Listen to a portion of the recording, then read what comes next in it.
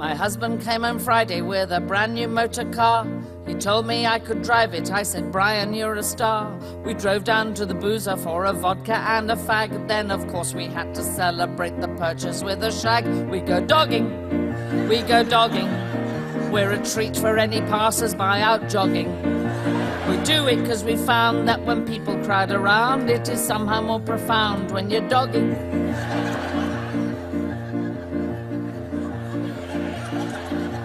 Well, now, some of the older members of the audience might have a little bit of difficulty with this one, but I just say, hang on in there, and I think the meaning will shine through. Bill, how are you doing? Anyhow, if you are still a little bit in the dark at the end, just ask a young person or Google. Just don't take your computer for repair immediately afterwards. Well, we drove down to the far end at the car park back of AIDA. A threesome was hard at it in a sporty little Mazda. It made it more exciting as they pressed against the glass. And when Brian got his torch out, you could see right up her ass. They were dogging. Believe me, they were more than merely snogging. But though her cheeks were parted, she spoilt it when she farted, and we wanted to get started on our dogging.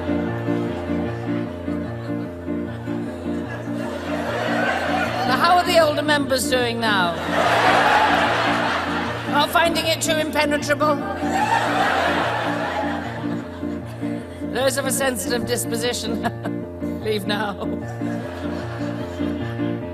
Well, we rushed back to our car because we were randy as two goats. But being late November, we had on our duffel coats. We should have stripped off first before getting back inside, because disrobing in a smart car isn't easy. Have you tried? We were dogging. We were dogging. In the struggle, poor old Brian tore his frogging. Our apparel was misguided, because when our heads collided, Brian's manhood then subsided, but that's dogging. Well, I admit this was a setback, but I wasn't beaten yet, cause I'm really very handy with my man's beef bayonet. I quickly had his flagpole up, responding to my touch, and the next thing I was upside down and staring at the clutch. We were dogging. We were dogging. The heat was on to stop the windows fogging. Thank God for plastic sheeting. Well, one must protect the seating, cause the fabric takes a beating when you're dogging. Well, by now a crowd had gathered, it was cheering fit to burst, and Bri was close to peaking, though he likes me to come first. My legs were out the sunroof as I really hit my stride. Then Bri abruptly stopped and cried, "The browsers are outside!" We were dogging!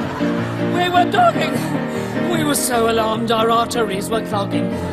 But we took it on the chin when the coppers with a grin said, "Can anyone join in with your dogging?"